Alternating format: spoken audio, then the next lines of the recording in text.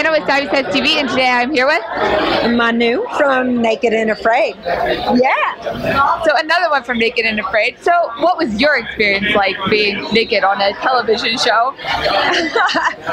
I suppose every person has an individual experience, but certainly the one thing, once we're in that area and having to acknowledge right now we have to survive, we have to think about the priority to make things as comfortable as possible, particularly if you're going into such extreme environments. And where we were, the most important factor was getting our shelter done.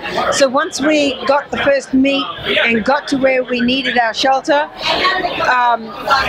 all that, the thought about being naked just goes straight to the back of the mind, and you don't even think about that until right after the fact. And then when you do get clothes on, it's like, oh, this is really weird. So how long did you guys film that show for? It is 21 days out there, 21 days, and those days are very long. And being naked makes you so vulnerable to the environment. So you're dealing with all the bug bites and feeling of the cold as well.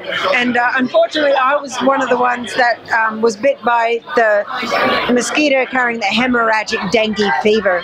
So not only did I have to survive the jungle for 21 days, I also had to survive the virus, which almost took my life. So I'm a very, very lucky lady. Great to meet you. Have fun inside. Absolutely. Thank you. Thank you.